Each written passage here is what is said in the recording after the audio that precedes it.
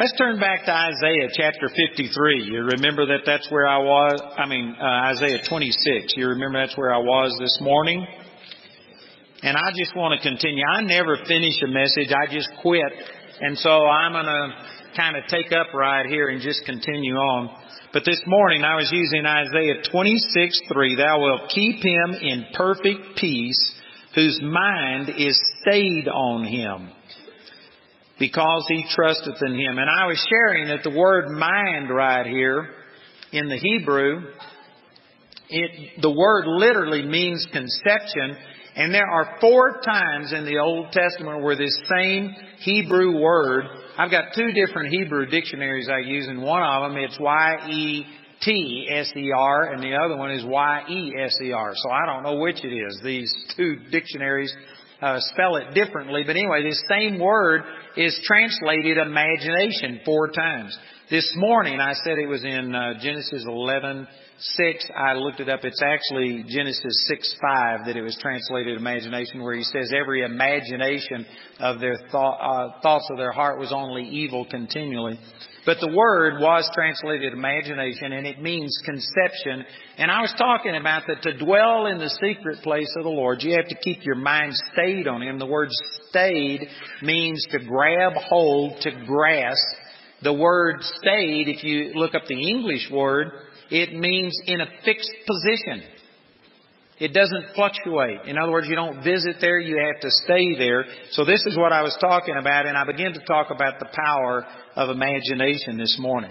Let's turn over to Psalms chapter 1, and I want to show you some more things here about your imagination. And I'm not going to just stay on this all night, but it is important that you understand some of these things I didn't have time to say this morning. In Psalms chapter 1, verse 1, Blessed is the man that walketh not in the counsel of the ungodly, nor standeth in the way of sinners, nor sitteth in the seat of the scornful. But his delight is in the law of the Lord, and in his law doth he meditate day and night. Did you know meditation fits perfectly with what I've been saying? And really not just me, but every person here, all of the speakers who've ministered, it's been talking about the same thing, about just keeping your heart and your mind stayed upon God. And that's what meditation is all about. Meditation is when you take something and you just focus on it and stay on it. So many people, when they read the Bible, they're trying to cover a large amount of material. They think that they've got to read 20 chapters or something, and somehow that benefits you. And really, it depends on where you are. You know, you can't meditate on something that you don't know. So when you first get started in the Lord, there is a place to just read through the Bible, because you've got to get all of this information put on the inside of you. You've got to get a context for these things instead of just taking little scriptures out of context. So it depends on where you are in your relationship with the Lord. If you are just really getting started, you need to have a systematic plan of just reading through the scriptures and covering large amount of territory and learning things. But meditation is where you really see a lot of power released in your life. And let me just say this, meditation to some people is a bad word. They associate it with Eastern meditation, sitting in a lotus position and going om. But you know what? The Muslims, they pray too. Are you going to quit praying because they pray? There is a right and a wrong way to meditate, and the Bible has a lot of things to say about meditation. And right here it says that the man who delights himself in the law of the Lord, and in his law doth he meditate day and night. See, this is consistent with what I was talking about, that we've got to dwell in the presence of the Lord. And one of the ways you do it is by meditation. And I used this the other night. Let me read verse 3. It says, He shall be, the person who does these things, meditates day and night, he shall be like a tree planted by the rivers of water, that bringeth forth his fruit in his season. His leaf also shall not wither, and whatsoever he doeth shall prosper. Now look in chapter 2, verse 1. Why do the heathen rage and the people imagine a vain thing? And if you take Psalms chapter 2, it's talking about how this world system blasphemes and rebels at God, but God's going to laugh at them. He's going to get the last word. It talks about the Son right here, reference to the Lord Jesus in this second chapter. But my point is that in chapter 2, verse 1, when it says, why do the heathen rage and the people imagine a vain thing? The word imagine in 2:1 is the exact same Hebrew word, yetzer, that was used in Psalms chapter 1, verse 2, and translated meditate. So this is some of how you gain revelation of the Word of God, is not just to read it in the English, but go back and find the words that these things were translated from. And by putting these together, here's a point that can be made, that to meditate, as in Psalms chapter 1, verse 2, you have to imagine, as in Psalms chapter 2, verse 1. Your imagination is a part of meditating. And again, so many people don't understand this. You know, when I was a kid, I didn't even understand these scriptures. I'd never thought about this, but I don't know. It's just the way that the Lord led me. But I remember reading about Goliath and David. And I remember going out and marking 9 foot 6 inches on a tree. Because that's what most of the commentaries said that, you know, Goliath's height was. And David was probably 5 feet or less. And so I marked his height on a tree, and then I bent down to look at it and get a comparison. And you know what I was doing? I was imagining.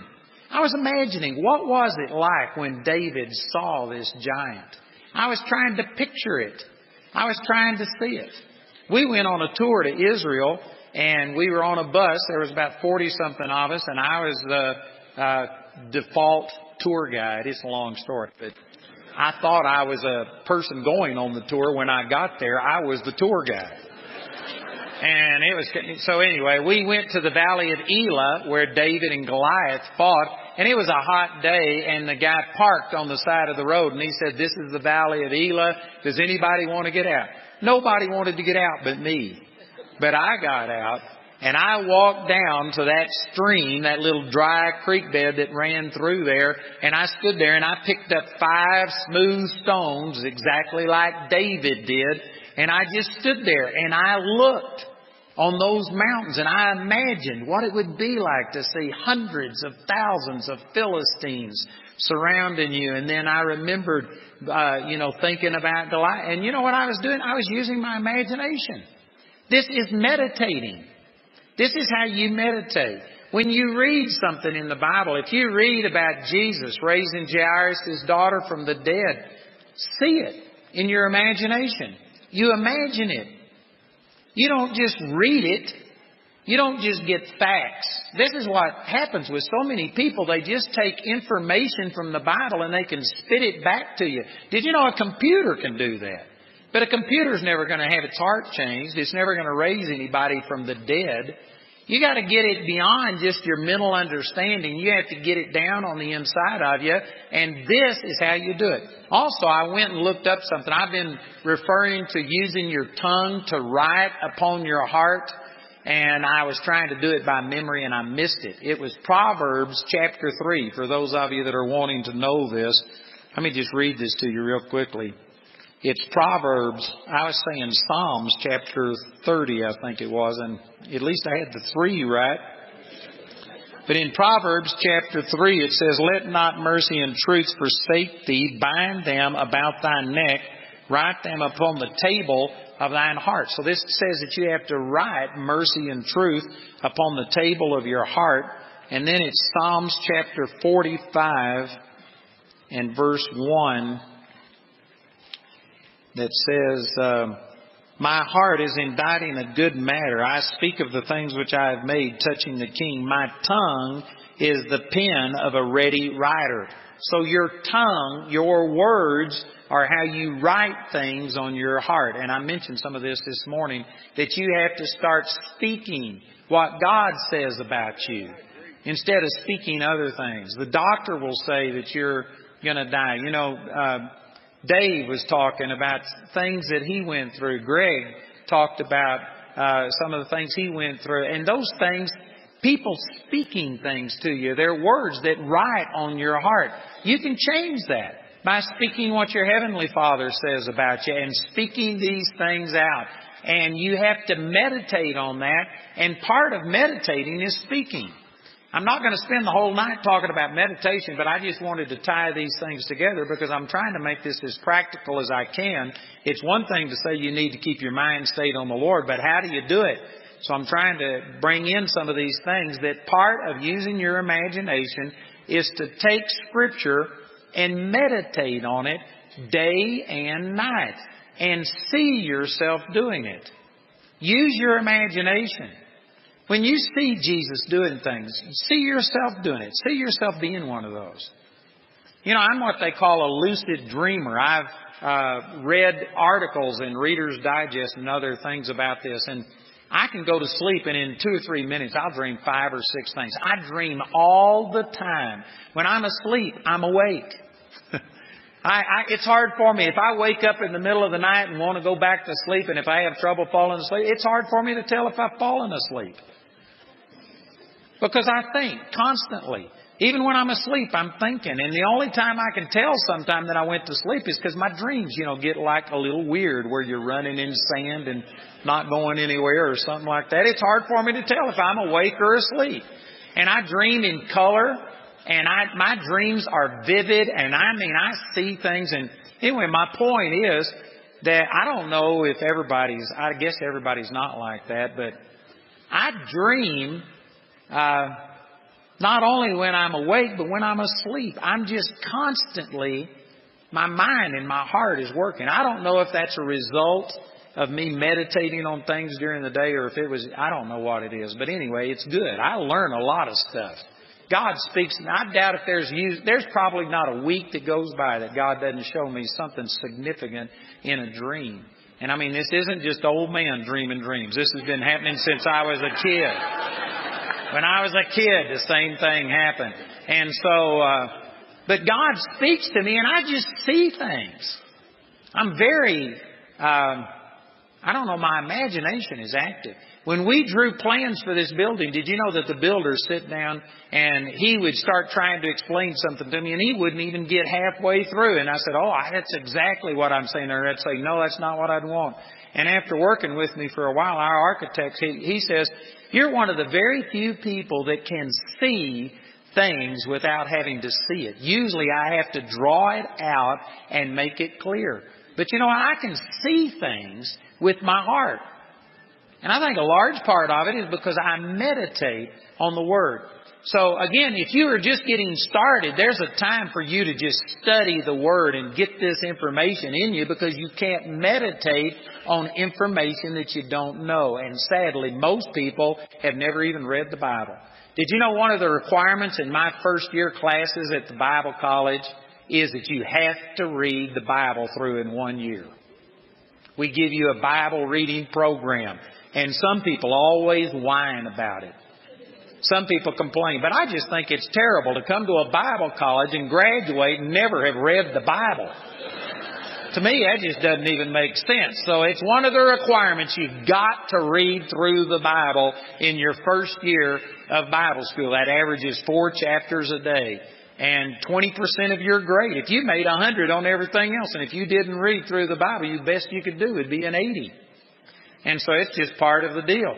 And so you've got to read through the Bible. But in my own personal life, I have been studying the Word now for 47 years. And I've been reading anywhere from 10 to 15 hours a day for months and years. I did that. And still, there's been times in the last week or two that I've sat down and spent 10 hours a day studying the Word. I still spend as much time as I possibly can studying the Word. But now the majority of my revelation from God isn't reading the Word and putting information in me, but it's taking things that I've already seen and may have some revelation on, and I'll just meditate on it. I sit in swings out on our porch, and I'll just sit and think about stuff. The Lord will show me something, and typically what happens if He quickens something to me, man, I'll get up and go to walking on my trail, and I'll go to praying in tongues, and I'll pray over it, and I may spend a day or two just focused on that one scripture, just meditating on it, going over and over it. Joshua chapter 1, verse 8. I used that verse already, but it says, this book of the law shall not depart out of your mouth. But you shall, how does it go? But you shall meditate therein day and night, that thou mayest observe to do according to all that is written therein. For then thou shalt make thy way prosperous, and then thou shalt have good success. And so when it talks about meditating, it says it shall not depart out of your mouth. Part of how you meditate is to just speak it over and over. Matter of fact, if you were to take this word meditate and just break it down. And again, this is part of the way that you keep your mind stayed on the Lord, is not just deal with things on a surface level, but you just keep digging. You dig everything you can out of a Scripture. You look at it from every way you can think of. You go in and you examine these words and stuff. And if you follow the word on meditate, it literally is talking about to mutter to yourself over and over. It's talking about speaking. You just say something over and over and over. The comparison's been used. I think it was Kenneth Hagin that used to compare it to a cow chewing its cud, to where you eat it, you swallow it, and you spit it back up and go through it again, and you just do this over and over and over, and you meditate on something. And I tell you, here's my experience. I've been at this for 47 years, seeking God with everything I've got. I have read Scriptures thousands of times, and I have yet to find a Scripture that I've gotten everything that there is in it out of it.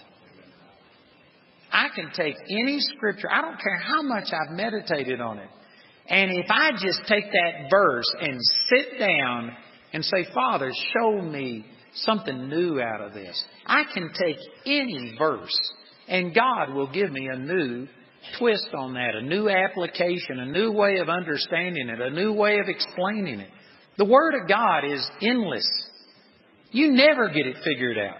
If you're the kind that says, oh, I've heard this before, I want to hear something new, you know what? You aren't a good meditator.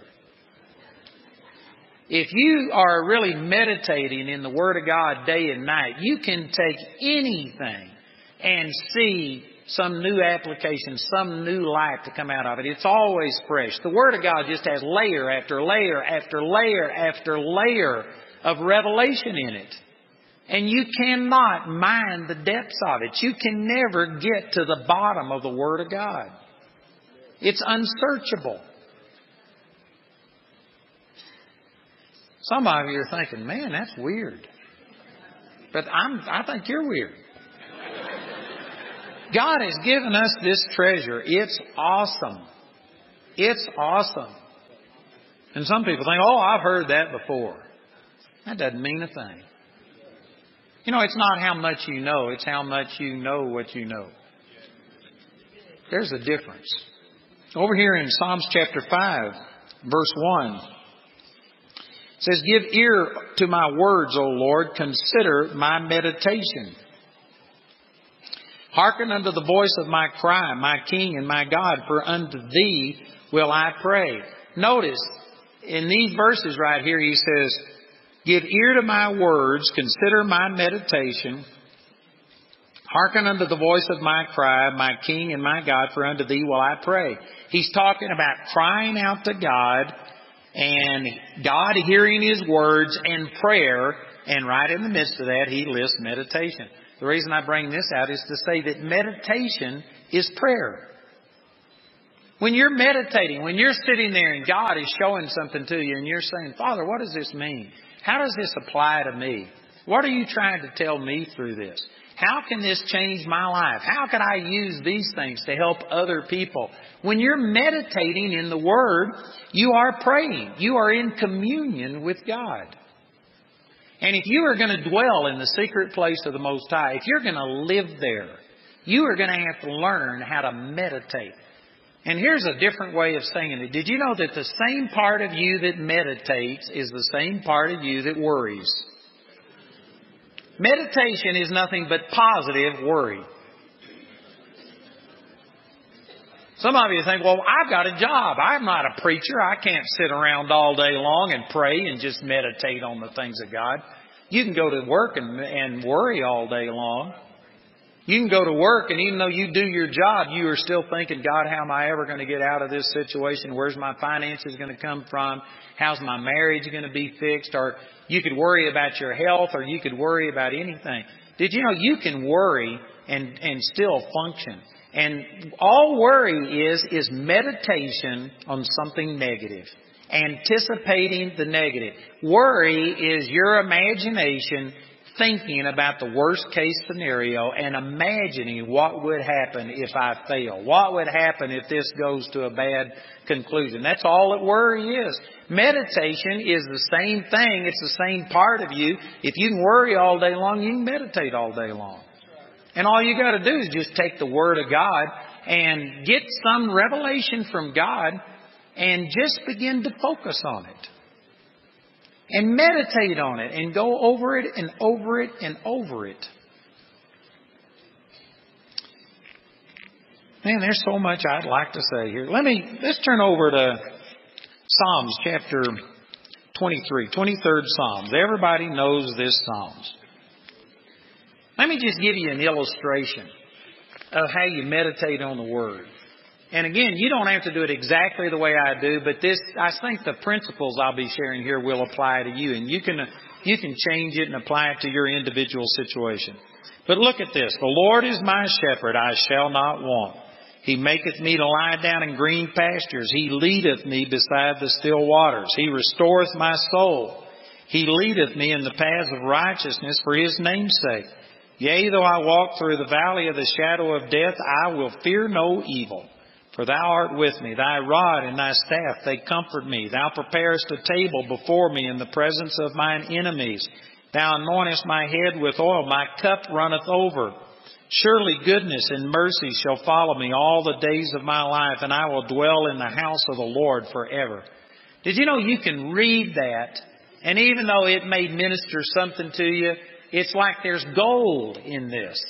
And you got to mine it. You got to draw it out. It's more than just being able to recite it. You've got to meditate on it until these things become real to you. So here's the way that I meditate on Scripture. This is just an example. But you can take every single word. Meditate on every single word. Look at this. The Lord is my shepherd. The Lord is my shepherd. Think about that. Why did they use the word the? Why didn't they say a Lord is my shepherd? This is identifying a single God. There's only one God. And you can take that and you could spend 30 minutes or an hour thinking about, Father, thank you that you aren't like anybody else. Man, you aren't like, here's the Muslims who say that they pray 5 times a day. What good is it doing them? Man, they're full of hate. They're out killing people in the name of the Lord. And see, you can sit there and think, thank you that you are my shepherd and not Muhammad, not Buddha, not Hare Krishna, not somebody else. And you could be just thinking about that, and you could compare this, and you could spend 30 minutes, an hour, you could spend days just thinking about, thank you that you are our Lord. God is God. He could be whoever He wants to be. He could be mean. He could be angry. He could be all kinds of stuff. And yet our God is love. So the Lord, specifying a specific God. You just think about that and see, you could take a verse like that. You could read this in the morning. And then all day long at work, you could just be thinking about, God, you aren't like any other God. And when you hear somebody else talking about something, talking about New Age, talking about whoever it is that they worship or whatever, just be contrasting your God with their God all day long and thinking about it. And you know what? That keeps your mind stayed on the Lord. And you get revelation out of this. You'll see things. And then it says the Lord.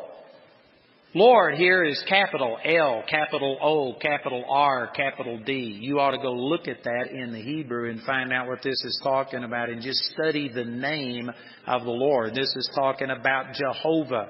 The first time that God ever revealed Himself by the name Jehovah was to Moses. And He says, I've never revealed myself by this name.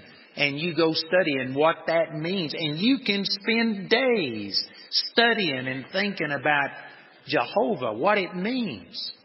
It's awesome. Again, I could spend hours telling you the things that I've studied about this, but here's 2 words that you could spend at least a week or 2 meditating on 2 words, thinking about it.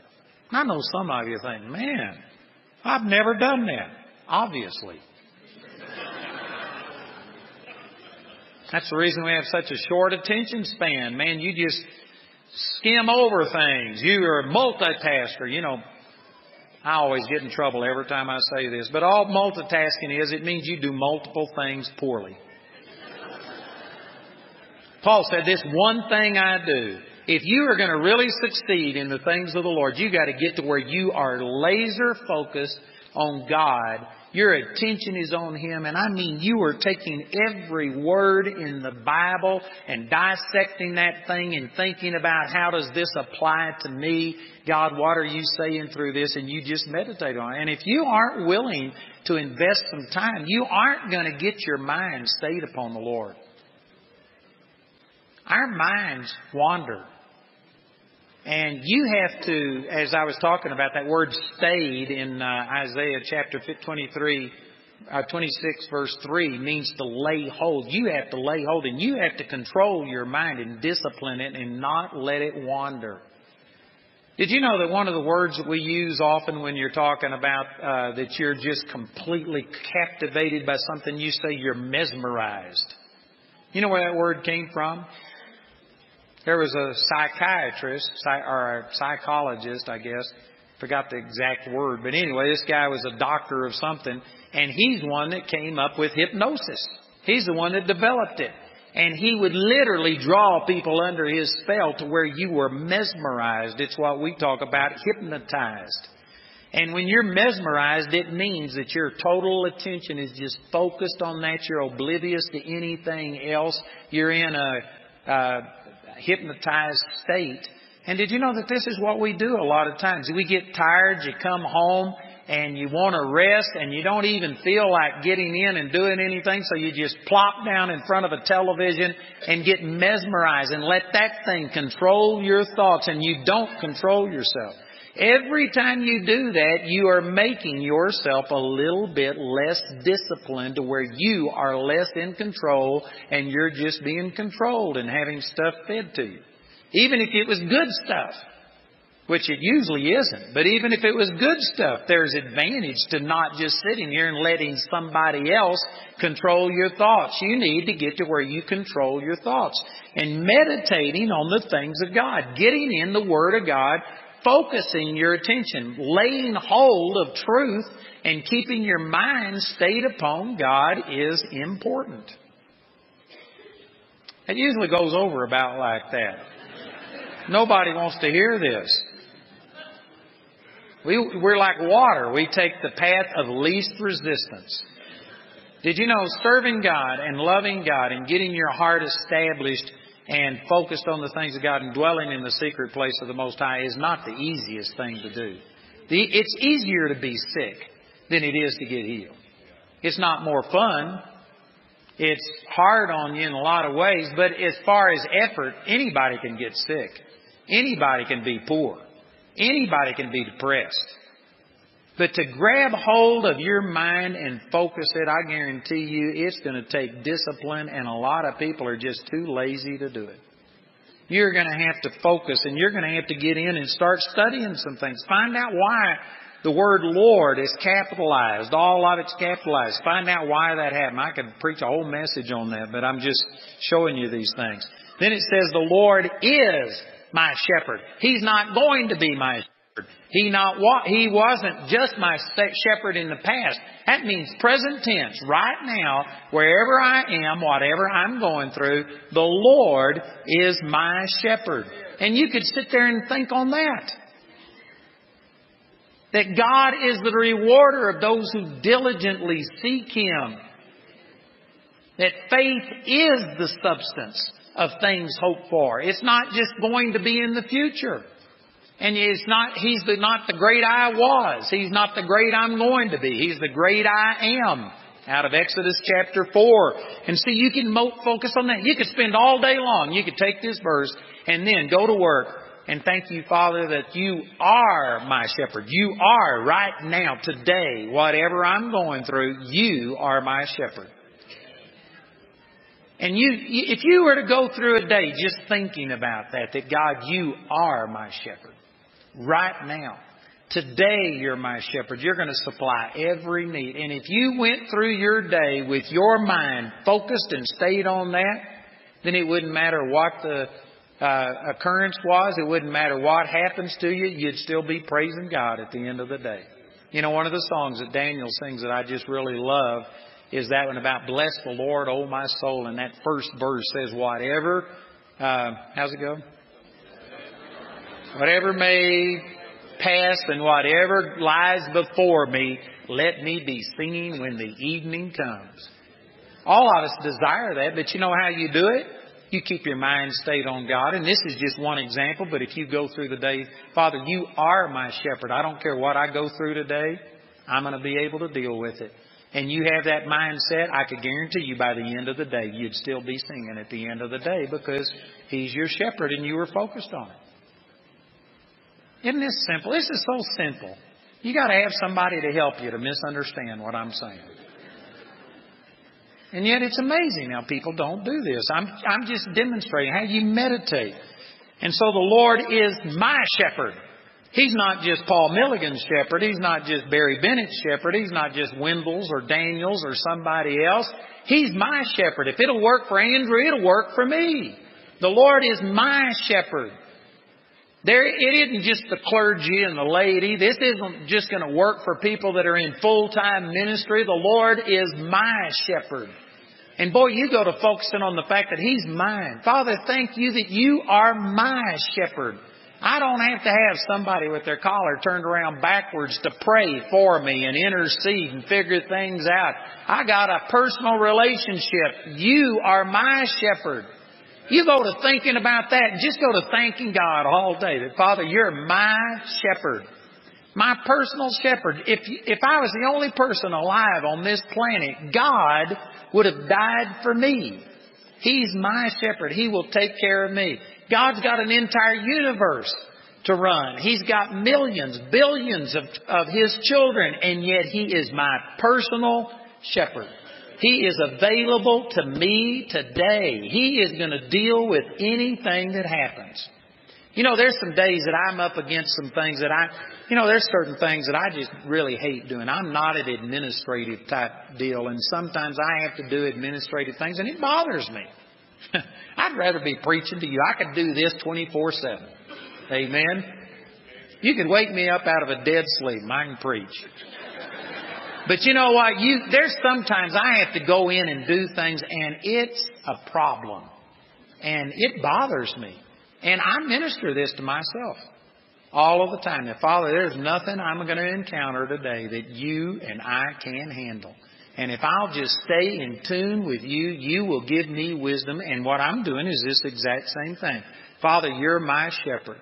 You will show me today what I need to do to deal with the stuff that I have to deal with. And I meditate on this. It changes my life. The Lord is my shepherd. Man, you could go think about this for a long period of time. You could go study shepherding and sheep. There's a reason that God compared His children to sheep. I'm not going to go into that. I've had some people say that sheep are dumb, and then I've had people who own sheep who say that they really aren't dumb, that they're really smart. But I can tell you one thing about sheep is they have a herd mentality. If one sheep jumps off a cliff, the others will tend to go right off the cliff after them. And you know, they just tend to wander, and if they get isolated, if they're away from the shepherd, there are just so many things you could think about. And you could think about how a shepherd, you could take the examples that Jesus did in the New Testament, and He illustrated that if a person had 100 sheep, and if they lost one, He would leave the 99 and go looking for that one. And when He finds the one, He would put that sheep on His shoulders, and He would come home rejoicing and ask His neighbors to rejoice with Him because He had found the one that was lost. And from that, you could meditate about how much God loves us, how much He loves you, how much He's compassionate for you, and how much He longs to help you, and He's looking for you. And if you've strayed from Him, man, He doesn't go find the sheep and then beat it. He finds it and puts it on His shoulders and carries it and comes back home and throws a party because He found His lost sheep. Take that and minister that to yourself. Instead of ministering guilt and condemnation, the Lord is my shepherd. And think about how a shepherd lays his life down for a sheep. John chapter 10, He says, I am the good shepherd. I laid down my life. He says, I am the door of the sheepfold. That describes that they had these stone walls that they would build, and they would put their sheep in at night. And the wolves, the lions couldn't get over the walls. The only way they could get in to that sheepfold was through the door, and the shepherd would lay across the door and lay his life down to protect his sheep. Man, think about that, how that the Lord says that you are in the palm of my hand and nobody is able to pluck you out of my hand. And think about that. Think about the Lord being your shepherd and the things that He said. You think about that all day long, and I dare you to be depressed. You can't be depressed thinking about the Lord is my shepherd. I've used one phrase. And if you were to meditate on this, I guarantee you it's impossible for you to be depressed meditating day and night in the Word of God. If you're depressed, if you're discouraged, it's because you are looking at the things that are happening in the natural and you are using your imagination to see the bad stuff. Project where this is going to lead. You are seeing yourself dying. You're seeing yourself failing. You're seeing your marriage never change. You're seeing yourself a victim and you can't ever do anything about it. You're seeing yourself as, God, I'm only human and I can't do anything. You aren't seeing yourself in Christ. If you are depressed, it's because you're thinking in a depressed state and your emotions just follow your thinking. Amen or oh me? Many of you think, well, now you're ignoring the fact that this is a chemical condition and that there's all of these. It's not true. It's not true. It is not physical that makes you the way you are. It's the way you think. Again, I can go back to Isaiah 26:3. The Lord will keep him in perfect peace. That's an emotion. It's not only an emotion, but it is an emotion. It involves your emotion. And the Lord will keep him in perfect peace whose mind is stayed upon Him. Your emotions are linked to what you think. If you're depressed, it's not your chemicals. It's not your time of the month. It is your thinking that makes you depressed. And you're using these other things as an excuse. Thank you for that one. That's right, Lawson. I think we'll let you preach in the morning. That was so good. Lawson's going to minister in the morning. You're going to love him. He's awesome. But I'm telling you, brothers and sisters, you keep your mind stayed on the Lord, you'll be in perfect peace. If you think on these things, it's impossible to be depressed. I had a guy who was manic depressive come to me one time and he says, but I've got a doctor's report to prove that I've got this mental condition. And I said, all the doctor is doing is just looking on the outside, on the physical. He's telling you about the results. And you can take pills that will, numb you and make you doped up to where you aren't as sensitive to your feelings and emotions. I'm saying that drugs can affect your feelings. But the root of that problem isn't just physical. It's your thinking. And I told him, I said, no, you are the way you are because of the way you think. And he says, no, here. And he pulled out his doctor's report. And I said, I can tell you what you think. And he said, okay. And I said, here's how you think. And I told him when he went to bed at night. I said, here's how you think. You just think about everything that went wrong all day long. And you think about it and you rehearse it and go over it in your mind and think about what you could have done better and stuff. And you go to sleep. And when you wake up in the morning, the first thing you do is think about how bad yesterday was. And then you start thinking about, man, I wonder what's going to happen today. And you start anticipating everything that could go wrong. If you know that you got some tough stuff coming, you just start. And he says, that's exactly what I do. He says, how did you know? And I said, because as you think in your heart, that's the way you are. If you're depressed, you've got to be thinking on your circumstances in a depressing way. That's true. I'm preaching better than you're listening.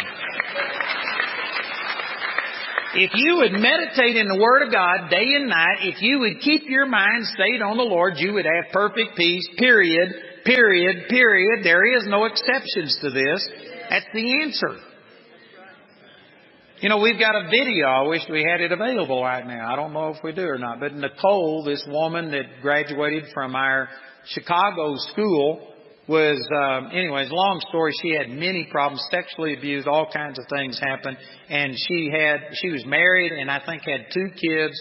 And yet she fell into such depression that, she was suicidal. And she didn't kill herself, but she wound up cutting herself. And she just cut herself, and she was in the hospital often. And anyway, she got hold of my teaching. She was a Christian, and she went to Bible studies, and she had people pray for her. And she did everything she knew, and she could not defeat it. And she got hold of this teaching, talking about as you think in your heart, that's the way you are. She started thinking on who she was in Christ, found out who she was, and she's now completely delivered, I think for 9 years. She's now graduated from our Bible college, and she's teaching Bible study and started a ministry helping women who've been depressed and suicidal and things like that. Amen. Do you have it? You got it here? Is it cute? Oh, cute. I thought you said it was cute. It's really cute. Well, I need to quit. Good news of God's Let's go ahead and watch it. That's fine. Play the thing. Has arisen from her own tragic story. For years, she engaged in cutting herself because of the deep emotional scars still bound to her from a childhood full of abuse and trauma. Repeatedly confined to mental hospitals, suffering an incurable diagnosis of severe bipolar disorder with PTSD. This is her healing journey. After we had our 3 children, I started having flashbacks of sexual abuse. Having step-parents that I didn't feel really liked me as a kid was very difficult. I was just looking for attention. I was looking to feel loved, and I felt like I needed to punish myself, and that's why I started self-injuring. It was almost like harming myself was a release from that, and it was easier for me to feel the physical pain than the emotional pain I was feeling. Coming from not really understanding what was going on, not really knowing what to do, trying to protect the best I could, her and the kids and myself. My oldest daughter, when she was the age I was, being sexually abused, that just came back as flashbacks. And the only way to cope was to drink alcohol. And so I became so dependent on it that I started hiding it in the house and not letting my husband know. Even though I was a believer, going to church, going to Bible studies, doing all of this, I felt like there was no way out. I think I was a bit like a robot, just going through the motion of the day, seeing what I could do for the kids, just going to work. For me personally, I mean, the pain was, unbearable. I was going through alcohol withdrawal and shaking. I had tremors. I relapsed after relapse after relapse after relapse on alcohol. And I felt so much shame and guilt of just being a mentally ill mother with addictions, because I wanted my kids to have a better life than I had. And I always wanted to try to find a way to fix it and try to solve the problems for her and try to mitigate things, and I could never do that. Strongholds came in of, there's something wrong with you. Nobody wants you. Nobody loves you. I took a butcher knife in the kitchen and just started cutting my legs and started cutting my body. And I ended up being admitted to the psych ward for the first time at that moment. I thought maybe the combination of medication and outside support through Christian counseling would be what was needed. But after years of kind of trying this, it never really worked, at least not, sustainably. And I would even carry razor blades and pills in my purse just in case I wanted to commit suicide somewhere. I would drive to different restaurants far away so that I wouldn't run into anybody, and I would write goodbye letters. And what would happen if? And I need to be a single parent. What kind of care would I need, and how would I raise them, and who is going to supplement what they need from a mom? I mean, this was in my mind at one point. I was self-injuring my wrist, and I was watching the blood flow. I knew that I heard the voice of the Lord say to me, "You don't have to do that anymore because my son shed his blood for you." And I just remember I started weeping. I thought I had to get all the sin out of my life before God would want relationship with me or that he would love me. And here he was pursuing me with his love. And he was trying to tell me, my son took the punishment for all sin. He took your punishment at the cross. You are loved. You are forgiven. You are righteous. But I just didn't know how to be well. I went to the psychiatrist and took all kinds of tests, and basically they said that you are a classic bipolar case. This is something that I had to live with for the rest of my life, I thought, because I was told it was incurable and all they could do was manage it with medication. Well, you have either high intensity of activity or hyperjoy or, being super active in the house. So painting, repainting and changing furniture. And then you would have moments which were the opposite, in complete low of not really interested in anything, kind of closing back. According to the World Health Organization, bipolar disorder has become the 6th leading cause of disability in the world. As many as 1 in 5 patients with this diagnosis commit suicide. Approximately 2 million cases of cutting behavior are reported each year in the U.S. Many more go unreported. After years of torment and relapses and psych wards, I was invited to go to a Christian recovery meeting, and I had told her no a couple of times, but I met a couple of women at this meeting, and they were leaders there. And one of the leaders I was corresponding with at the time, and I told her all of my diagnoses. We were writing emails at the time, and she wrote to me, "With God, all things are possible. Nothing is impossible with him." Am I going to believe the word of God that says I'm healed, or am I going to believe what the doctors say, that they say this is incurable and I need to be on medication for the rest of my life? And I got a revelation at that point that as a child of God, I don't have to take this anymore. I am healed, and I can use my authority. In Luke 10:19, Jesus said he has given us all authority over all the power of the enemy.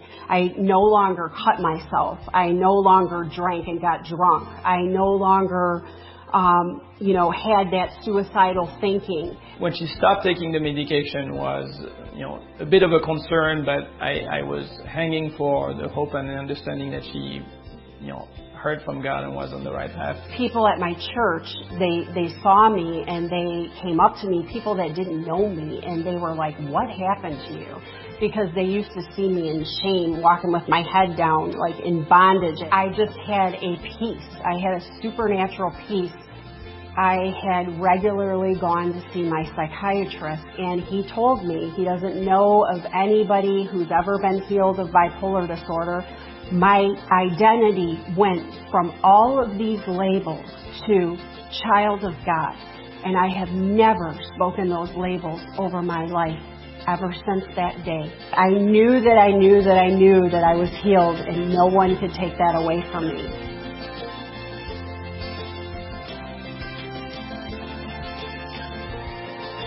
Healing is the children's bread, is what Jesus said. It belongs to you. It's already accomplished. It's not based on your holiness, on your goodness, whether you fasted and prayed and done all of the right things. It's already on the inside of you.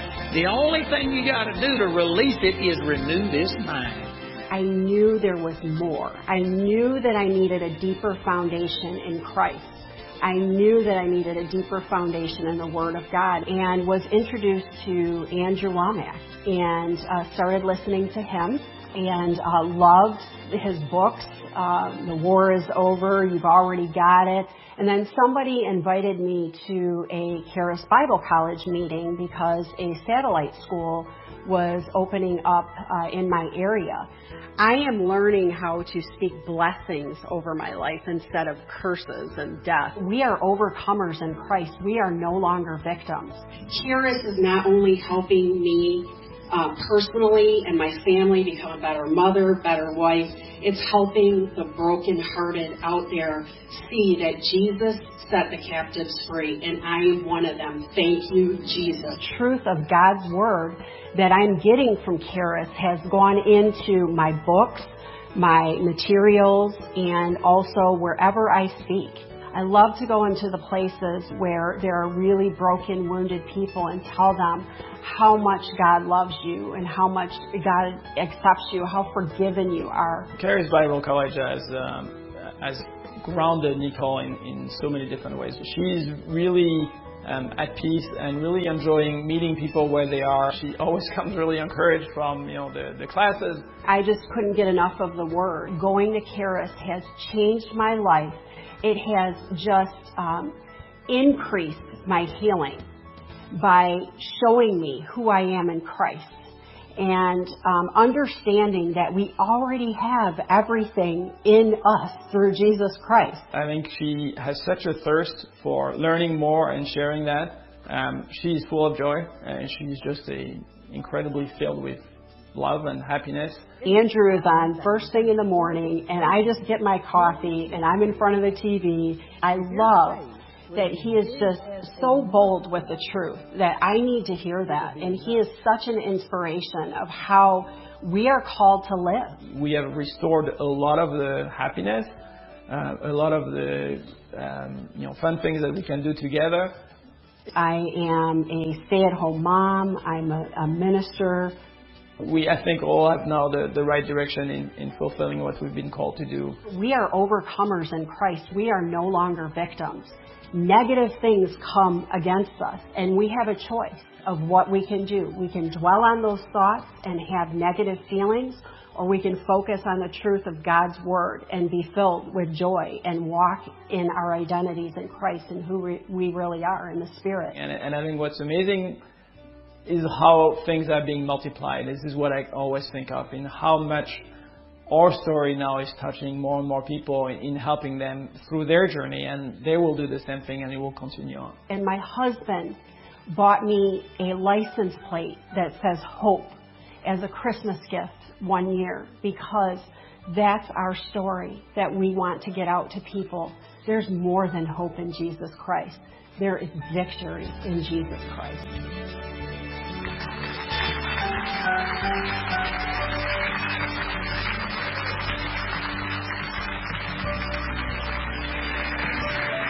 And you know what God did for Nicole, He'll do for any person. And I don't know if you picked up, but she says you can either think on these negative things and have negative emotions, or you can think on the things of God. And so this is what I believe it's what God's been saying all week long, is about keeping your mind stayed on God, dwelling in the secret place, using your imagination to meditate, to see the Word of God come alive to you. It's powerful. The Word of God is the most powerful force on the planet. When Jesus comes back, there's going to be a sharp two-edged sword that comes out of His mouth, and with it He will slay His enemies, and the blood will flow up to the horses' bridles. That means 3 and 4 feet tall for something like 120 miles. Can you imagine how powerful that is? It's greater than any atomic bomb. And I believe that that's symbolism. The Word of God is a sharp two-edged sword. And all it's saying is that when He comes back and all of these armies of the earth oppose Him, all He's going to do is speak the Word that is already written for us. And that Word, spoken with 100% faith, will destroy any enemy. When Jesus was tempted by Satan, He didn't come up with something new to say. Although if He would have said boo, that would have been Scripture. But instead, he said, it is written. And one time I thought, God, why did you quote Scripture when you were the Word? You could have said anything. And he told me, he says, because I couldn't improve on it. It was perfect. He went back and quoted Scripture. If Jesus quoted Scripture, you need to quote Scripture. You need to get the power of God's Word in your mouth and you go to meditating in it. We've taken one phrase, the Lord is my shepherd, and I spent 45 minutes talking about it, and I could have spent an hour or so on each one of those words easily. You can spend an entire day meditating on that one phrase. And I didn't even get into we only finished half of the first verse. I'm telling you, brothers and sisters, there is no reason why we shouldn't keep our minds stayed upon God. We can do it. And we need to do it. And if you'll do that, you'll be in perfect peace. You'll dwell in the shadow of the Most High. Whatever you do will prosper.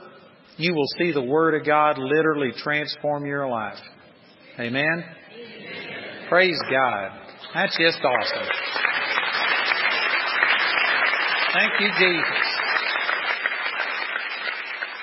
I'd like to ask our prayer ministers to come down here again.